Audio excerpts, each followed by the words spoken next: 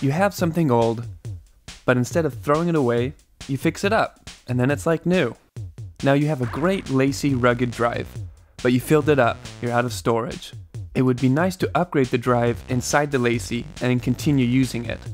This video will walk you through the steps to switch out the disk inside your Lacie rugged drive. To upgrade, you need to buy an internal drive for it. I bought the 2TB Samsung 850 EVO. Start by removing the rubber casing.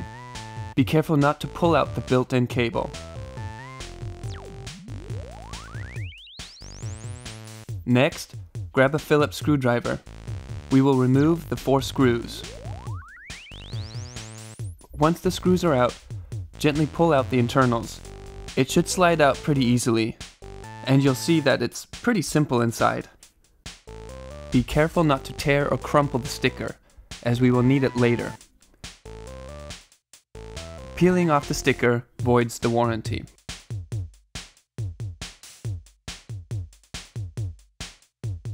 Pull gently up on the drive and pull it out of the socket. Take your new drive and gently stick it into the socket.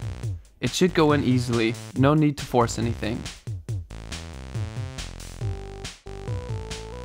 Reseal the sticker and slide the casing back on.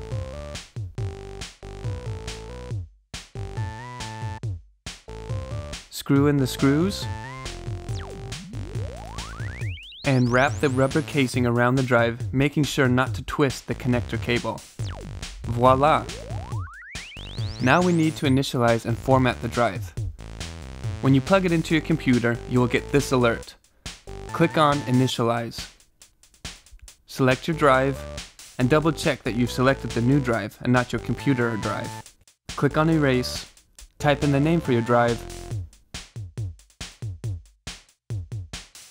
and select macOS Extended Journaled for a Mac formatted drive. Double check that everything worked by right-clicking and selecting Get Info. Now you're done! Tech yes!